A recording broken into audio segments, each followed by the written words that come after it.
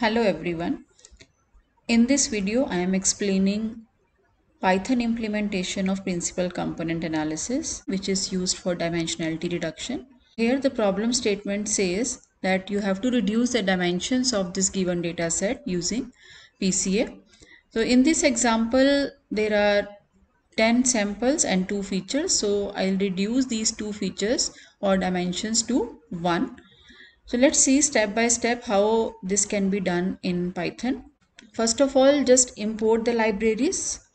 Here NumPy is imported to do array operations. And as an array, this data set is read in variable x. And this is how my x looks like. The shape of this array is 10 rows and 2 columns, as you can see. Now, if I try to plot this array, I can use matplotlib library, and using scatter plot between the two variables x1 and x2, the plot will look like this. So that was about simple importing of the data set. Now let's apply PCA, for which these are the 5 steps which I have already explained in the previous videos. The very first step is to standardize the data. And to standardize the data, we need to calculate mean first. For this, main function is used, which is coming out to be 1.81 and 1.91. Then standard deviation is computed using std function of NumPy along the column axis. And here degree of freedom is set as 1 because here we are considering the sample standard deviation. So this sigma is coming out to be 0.785 and 0.846.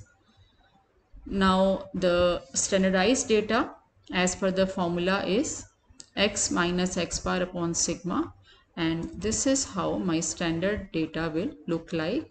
And if you plot this data, the variation of the data is same, only the axis points have been changed. Mean of this data is 0 and the standard deviation of this data should be 1. Now the next step is to compute the covariance matrix. Here from NumPy, direct COV function is used and is applied over x, and row var is set equal to false because the data is carrying the features along column axis. So that is why it is set to false, otherwise by default it is true.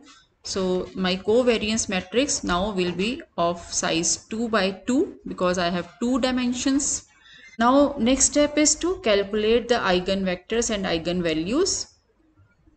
For this we have used this function and applied over covariance matrix, and we have got eigenvalues as 0.04 and 1.284, and corresponding to these two eigenvalues, these are my two eigenvectors column wise.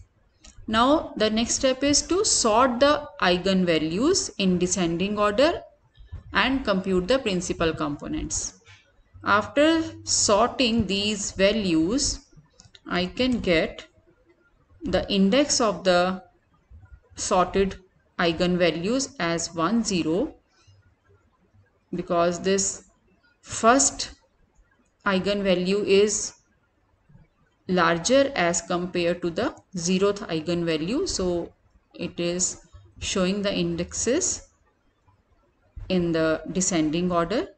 So after getting this sorted eigenvector, I am getting the first column as my first principal component corresponding to the highest eigenvalue, and the second column is carrying the second principal component. I am just evaluating how much variance is carried by the first eigenvalue, which is the highest one.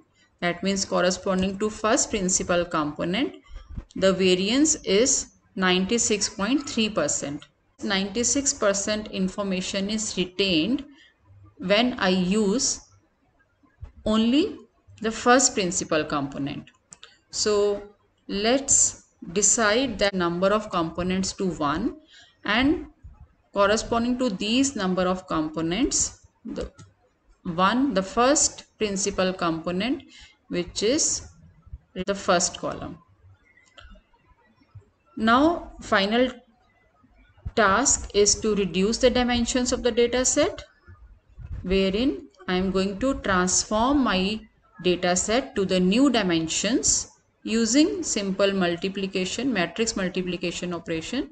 So the given data set X is multiplied by this eigenvector subset which was obtained earlier, and I will get my transformed or reduced matrix as 10 rows and 1 column. So we can say that the two-dimension data set is reduced to one-dimensional data set. Now we can verify and reconstruct the original data.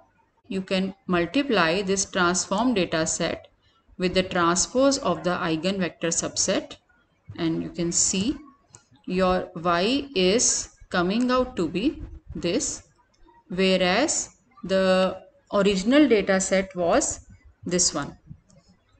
The first sample was carrying 2.5 and 2.4 in x1, x2, whereas my reconstructed data is carrying 2.3 and 2.5.